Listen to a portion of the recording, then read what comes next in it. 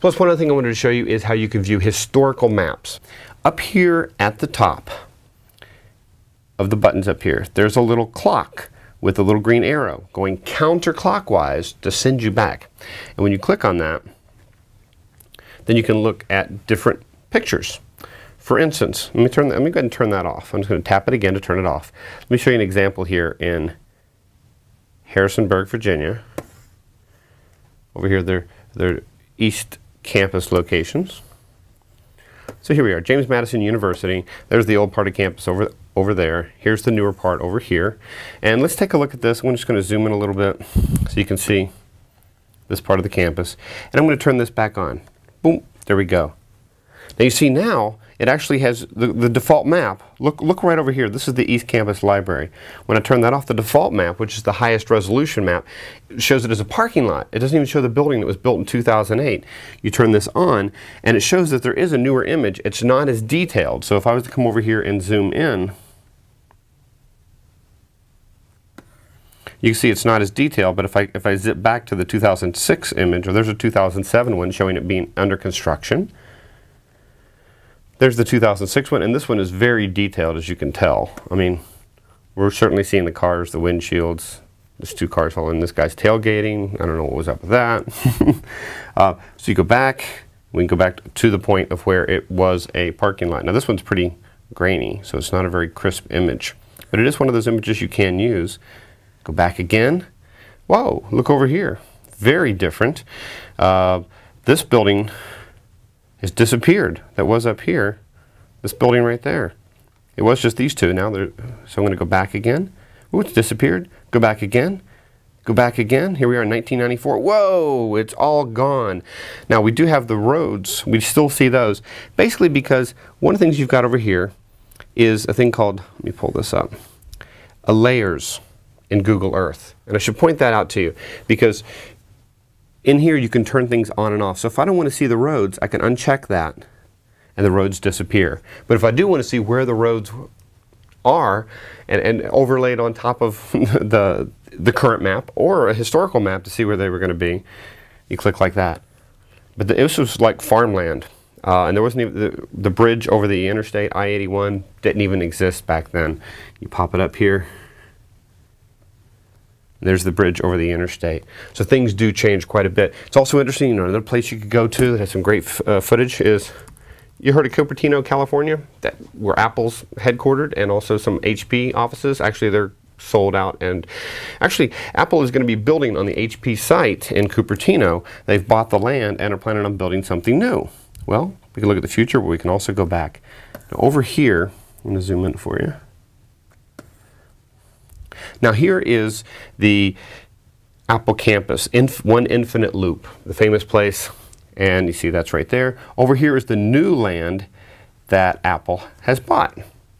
That they're going to build their new spaceship. Oops. That they're going to build the new spaceship building.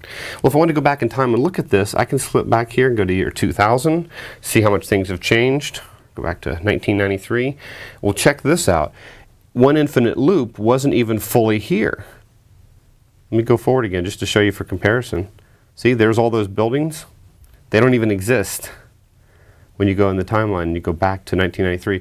You see, when the Macintosh was first created, it wasn't built in those famous buildings that everyone sees, you know, the outside of Apple. No, that's not where Steve Jobs and Wozniak worked. No, they worked over in these buildings over here in on Bandley Drive. That's where they were working. So you can go back even farther and let's see, wow, 1948, it was all orchards. Whether you're talking about this campus over here, whether you're talking over here. Now, in fact, let's just go ahead and zoom in on the Apple campus and we'll show you. These are just, so there's One Infinite Loop, and I could turn those roads off.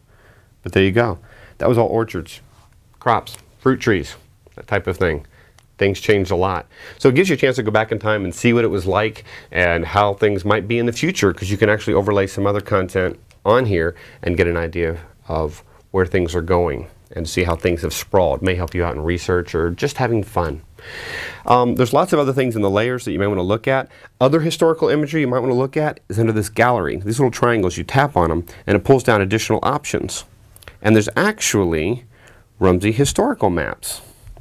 And when you go to those, I'm going to zoom way out here.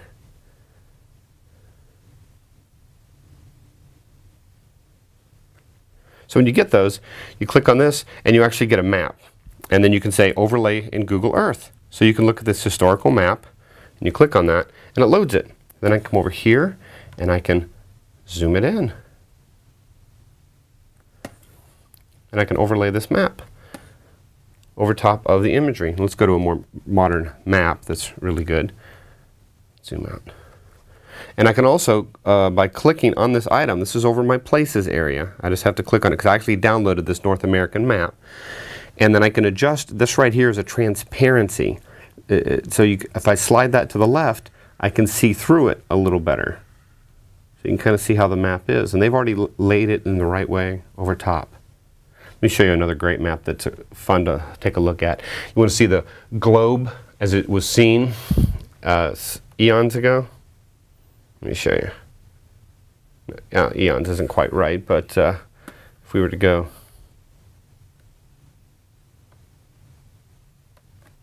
Is it this one? Yeah, well, no, that's the star chart. Here's a great one. Overlay on Google Earth. This one's going to overlay over the entire globe.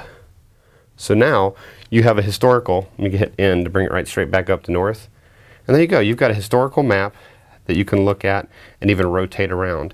And you know, with screen capture utilities like ScreenFlow or Apple's QuickTime, you can actually record a video of the spinning globe and add it to some other project that you're working on, showing the world as it was perceived back then, with a lot less detail up here around Alaska, and even over out west, a lot less detail.